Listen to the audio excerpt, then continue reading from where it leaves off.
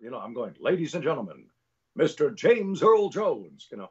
So he comes out in his tux and he's got his, you know, glasses on, and he, in his, you know, his hair's all kind of white now.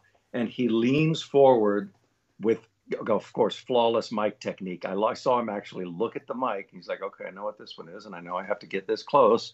So he leans forward and he goes, there's something about that voice. It was just perfect, like Darth Vader. And everybody just cracked up, started cheering. You know, I mean, listen, you're no slouch. But to introduce, as a voice talent, to introduce James Earl Jones even has got to be kind of like, just kind of a weird thing, you know. I mean, he's one of, you know, probably 4 or 5, I mean, ever really, where when you know, when you say his name, people don't. I mean, obviously he's an on-camera actor, but I don't think people go there first. They go to the voice. You know, that's the first thing that they think of is. So that's well, and he was at. We had the same agent for about 10 years, and you know, he was there once in a while, and no joke, the first time I met him.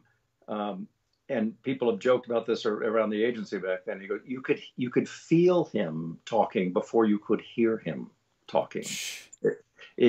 I walked around the corner and I just got this sense of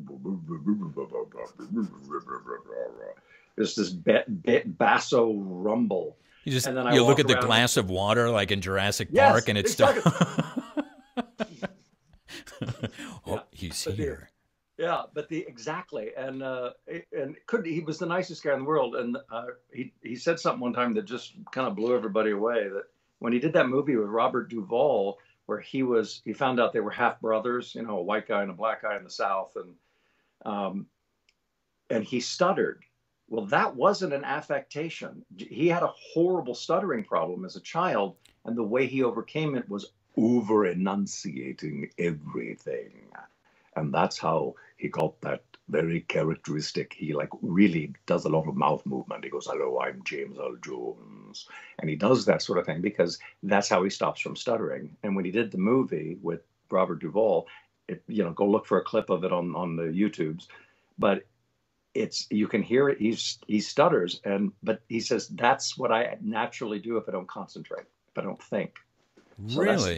Yeah. And it's sort of a shocking thing to see, you know, someone like James Earl Jones who's going, I don't, and it's like, and you realize from what he said, that's real. This is CNN. Yeah. It's the put on to some degree. So I mean, and again, from such an iconic voice, you know, to think that there would be anything other than, you know, perfection from that is, exactly. amazing. Yeah. Amazing. But yeah.